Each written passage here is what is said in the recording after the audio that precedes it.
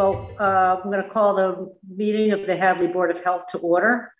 Welcome, everybody. And our first order of business, if somebody can make a motion to accept, present is Susan Mosler and Margaret Mastrangelo. Greg Mish is on medical leave. And also present is our administrative assistant, Peter Lohr. Can we have a motion to accept the previous minutes? Yes, I put that motion forward. Okay, and I'll second it, and let's have a roll vote. This is to accept the minutes of the last meeting of the Board of Health. Mastrangelo? Yes. Mosler? Yes. Okay, the vote passes 2-0. We are going to now review with the assistance of Peter and vote on the businesses that are up for permit renewals. Peter, can you read the list for us? Sure. So for anybody that's on the call that is not with the Board of Health, just let you know that the names of the businesses that I'm going to read will be getting their 2022 food permits emailed to them over the next day or two. And sorry for the delay, but the process has been somewhat manual. So I will read the organizations that will be getting their food permits over the next day or so. The first one, I'm probably going to butcher the name. It's Ganji Sushi, Marshall's, TJ Maxx, Arizona Pizza, Greg's Goodies, Primo Pizzeria, Gohan Restaurant, North Hadley Sugar Shack, Friendly's, Maple Valley Creamery, Mill Valley Milk Store, Trans World Food Market, Western Mass Family Golf Center, Barstow Dairy, Barstow Bakery, Taco Bell, Young Men's Club of Hadley, Hillside Pizza, Barnes & Noble, Wesley United Methodist Church, Staples, Shelburne Falls Coffee, Target, Starbucks within Target, Starbucks on the other side of Route 9, First Congregational Church, Joanne Stores, Hampton Inn, Homewood Suites, Trader Joe's, Chipotle Mexican Grill. Thank you, Peter. Do we have a motion to accept these food permits? Yes, I put that motion forward to accept the food permits. I'll second it, and we'll have a roll vote. Mastrangelo? Yes. Mosler, yes. Okay, the food permits have been approved by the Board of Health. I just want to acknowledge some really hard work that's being done by Peter and how much we appreciate it. Okay. Thank you, Peter. Thank you. Okay. Item 4 is an update on food inspections. Margaret? Yeah, so basically we are waiting to hear back from Western Mass Food Safety so that we can get a contract going for this coming year, and also as we need to figure out how we can have someone do the follow-up for the reports that are out of compliance. So we are just looking to, Meredith has been pretty tied up these days, and so we are looking to sort that out with her so that we can get a contract in place, if not for at least half the year, part of that anyway, so that we make sure that the food inspections continue. And maybe Peter wants to add to that. I'm not sure. Yeah, thanks. I will be in touch with Meredith O'Leary, who runs the food inspection service. I'll get in touch with her on Monday so that we can have a plan to get a contract for at least part of the year. And I know that we are feeling the need to have a food safety officer hired by the town, and Board of Health will be working with the town government to get that into a budget, hopefully for next year, for the next fiscal year. Susan, I think it's important for the people that are on the call to make them aware, number one, that Western Mass Food Services is the vendor that we used in 2021 and previously. So any contract with them would be simply a renewal, number one. And number two, any money that is associated or any expense associated with the contract, I should say, is already in the budget. So this is not a new expenditure. The money's in the budget. We just need to nail down the final aspects of the contract and get going. Thank you for the clarification. Yes. Sure. Okay. Update on number 5, rapid testing update. Public. Okay, so we received 4 more kits. Each kit contains 40, I think it is. Yes. Tests. And so I brought that to the senior center today, where it was locked up, so we can continue on with the use of that. I did put in an order for more, but did hear from the state that they're just not sure when they can get more test kits to us. So I just reached out again to her and waiting to hear back if she has any time frame, because what I'm not sure about is whether we should be limiting these tests, given the number of test kits we have available. So yeah, I would say just use them up. Okay. Yeah. If the state doesn't have any available, then we would have to put our testing on hold until they become available. Okay. But I wouldn't suggest limiting them. I mean, I think we should test as many people as we can while the need is here. Yeah. And speaking to that, I understand there was something that came up before the select board about a place opening up next to Hadley Auto here on Route 9. An out-of-state vendor to do rapid testing. I don't know if either of you heard about that. It's been in the paper. It's a business. Yeah. We don't have any association with that. Okay. No. So that's my update. I'll keep you posted if I hear back about when the next test kits will come out to us. Okay, I will let Alicia know that we're not sure when we'll be getting more test kits, and I'll have her let us know when we're down to the last box of 40. Okay, good.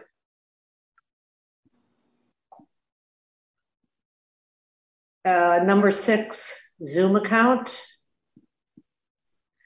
Yeah, so I think the impression that I got from an email from the town was that every board will now be able to, I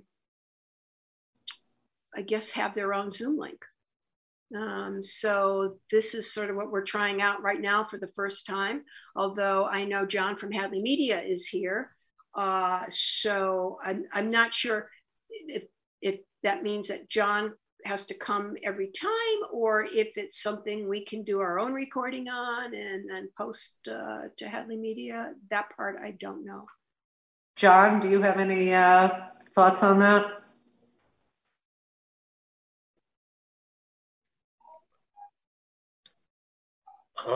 Let me jump in here. I think John's on mute. So John is on tonight to help with the recording. I think future meetings, one of us, Margaret, whomever, will be at the controls, in terms of the recording and other aspects of the use of Zoom. So Peter, is it your sense then that this will only be for today, and then will be pretty much every board will have its own? We'll still be getting our Zoom links from the town, and then we use whatever passcode is given to us? That I do not know. But I think whatever was sent earlier today, I think we own that. We being the Board of Health, we own that. And so again, we will be in, if you will, in control of the Zoom meetings. And John will. I don't think John will need to be there as a kind of as a safety valve or safety net. All right. So presumably we'll be able to set up our own meetings then? Yes. Okay. Yeah. Well, again, you will be able to launch them. Okay. So again, so the link will be assigned to us by the town. By the town, right. And so on and so forth. So it'll be up to us again to launch the meeting, facilitate the meeting, record it, and so forth. Mm-hmm. Okay. Thank you. So somebody's going to have to learn how to do that, correct? Well, we received directions late this afternoon. Okay. So yes. Okay, we'll sort that out before our next meeting, but right. Sounds like we have a plan moving forward. Okay. Number 7, health agent update. Anybody have anything so to say? I met today with Richard Wilga, who has been doing the inspections. No, this is about the health agent, not. No, I don't have an. Yeah, Susan, let me jump in on that one also. I met with the town administrator early this morning, and as you know, we put a line item in the budget for the new fiscal year, which starts July 1st, for a full-time health agent that would engineer and be responsible for making sure that the food inspections are done, the re-inspections are done, as well as much of the Title V oversight. The budgets for fiscal 2023 have not been vetted. So again, we have it in there as a line item, as a new position starting in July. I do know that a job description has been drafted, but again, the budget has not been approved or presented, for that matter, to the select board. In terms of doing something prior to July 1st, assuming we can find the funding, identify the funding, we can possibly recruit somebody to do something part-time or on an ad hoc basis. We'll be looking at sources to fund a part-time position through some of the recovery monies that are coming to the towns and the municipalities in Massachusetts. But we don't have our hands on that money yet, we being the town. All right, so it's in the cooker, and when it can happen, it will happen.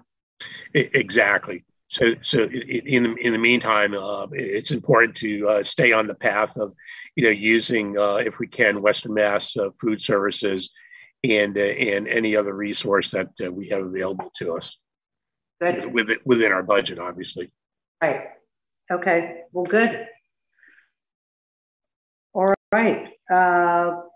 Margaret, do you have anything to add to that? Well, just the Title V.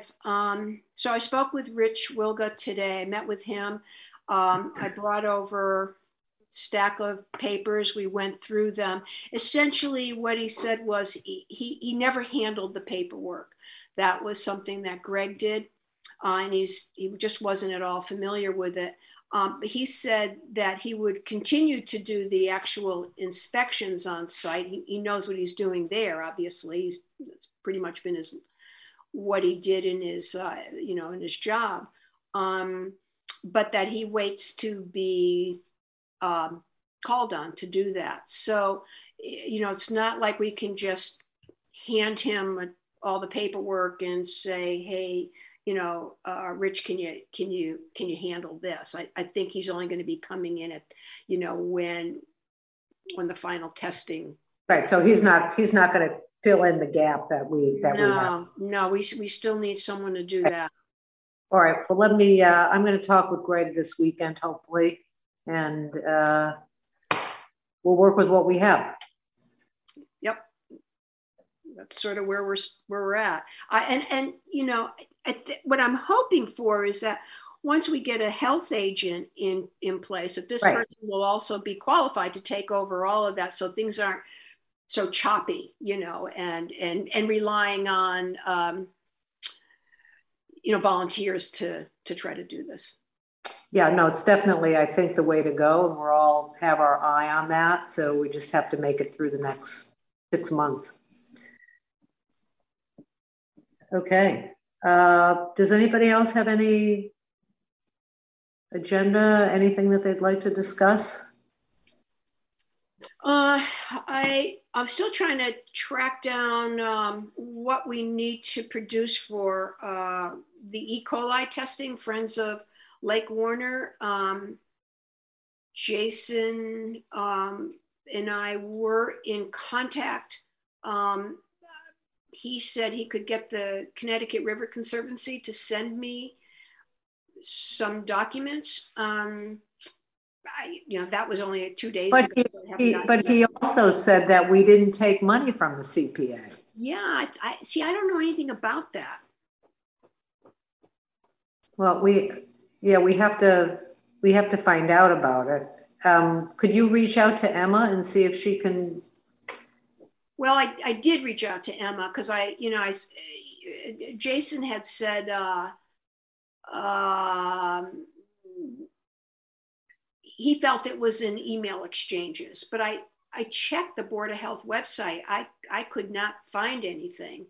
And when I asked Emma, she said, you know, essentially it wasn't on her own personal one, but you know, it was either there or it's not there. So, well, did she know if we use CPA funds or not?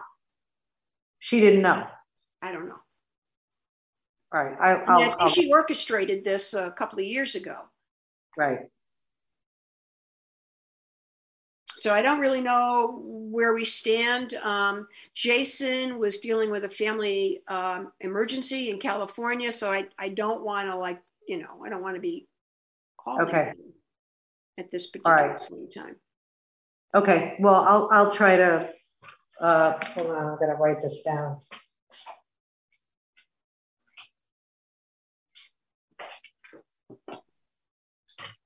So I'll get in touch with Emma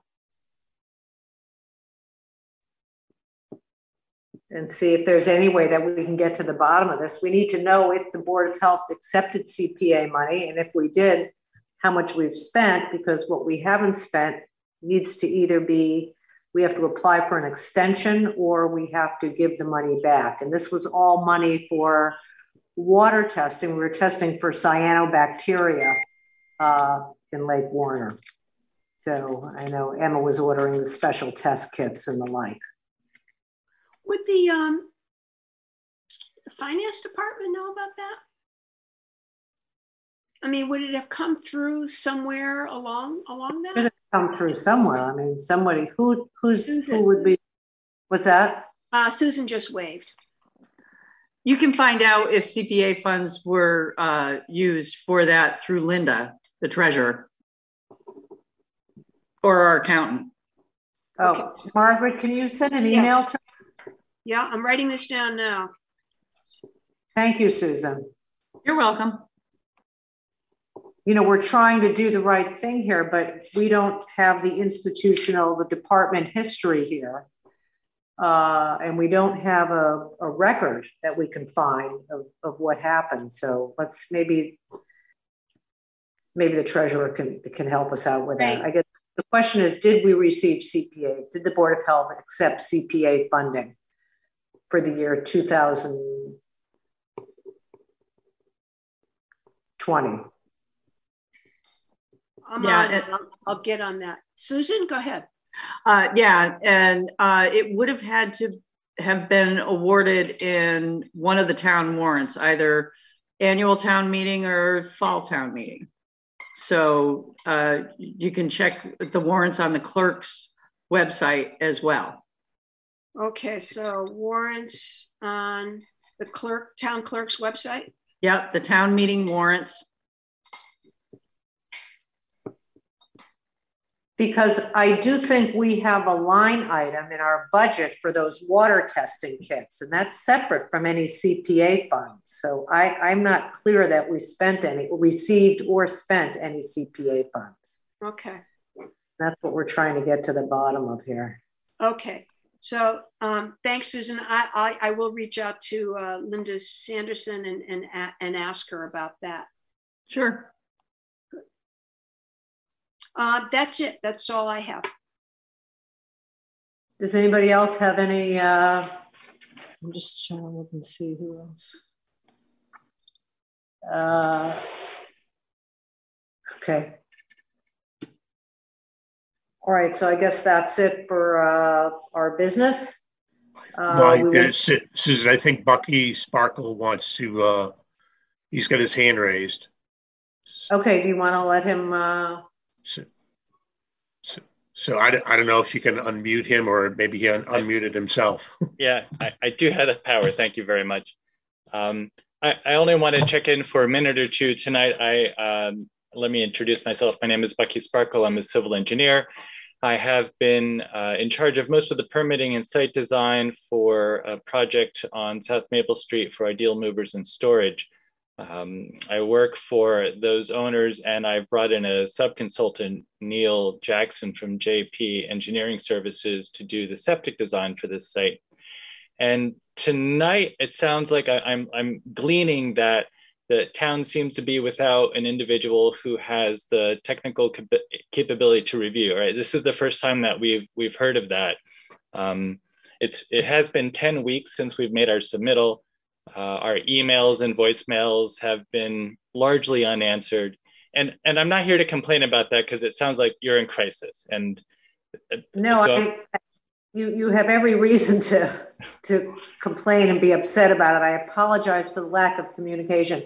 Our third member on the Board of Health handles all of this, and he's out on medical leave, and we thought it was going to be a very short one. And as life sometimes throws a curve, we're without him. And to be perfectly honest, we don't have the expertise, but you're waiting for approval for the septic design? That is correct. And I understand if you don't have the Title V, the giant information in Title V, but that technical capability doesn't exist on the board presently. Is it possible that we bring in a third party, perhaps a review agent for another town, or the Hilltown agents, to get a review done, so a report can be handed to the board and the board could act upon the application? Yes. Okay. Well, with your permission, verbal, at this point, I will go and proceed, get this application to somebody that at our expense will review it and provide a letter saying whether or not the plan's good, or we'll work it out with them. Yeah, and again, I do honestly apologize to you. I mean, it's not acceptable. It's a funny world these days. I don't have it, but that would be absolutely satisfactory. And if you get that off on by somebody, great. Peter will make sure that we sign off on it. Okay. Do you have a preferred town or individual? Happy to start there. Okay. Well, I know a bunch of people, so I'll pick one, and we'll get it going. Hey, Bucky, can I just ask you what your company is so I can stick this in the minutes? Absolutely. The name of the company is The Zengineer. So it's engineer with the letter Z in front of it, zebra. Oh, okay. Yep. Okay. Because the rest of your project has already been signed off by the planning board, correct? Yes, everything's in order, and they're trying to close on the project, and they're reluctant to close without all the permits. Yeah, we will do whatever. Please, that would be wonderful, and we will sign on. Okay, all right. Well, thank you for allowing that opportunity. We'll proceed as quickly as we reasonably can and resubmit the findings from the independent agent to your office. Thank you for your professional behavior and attitude. I appreciate it. Well, that's why I'm here. Uh, All right. Peter, Thank you for your service. Good luck in your search in getting the personnel that you really need, and I know you know it. So I hope it works out soon. And I wish the best for Mr. Mish. It definitely sounds like things have taken a turn, and that's terrible to hear. Yeah, thank you. Okay. Peter, you'll keep an eye out, heads up for this from Ideal. Yes. Yes. Okay. Okay. All right. Thank you. Have a good day. Thanks.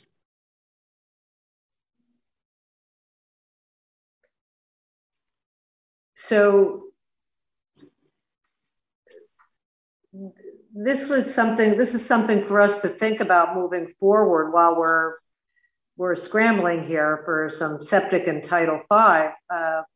You know, this might be a temporary solution to have a second independent person review it, and then we could sign off on it. I'll have to look into the legalities of that. That's a really interesting idea. Yeah. At least it'll hold us over. So I like the idea of that.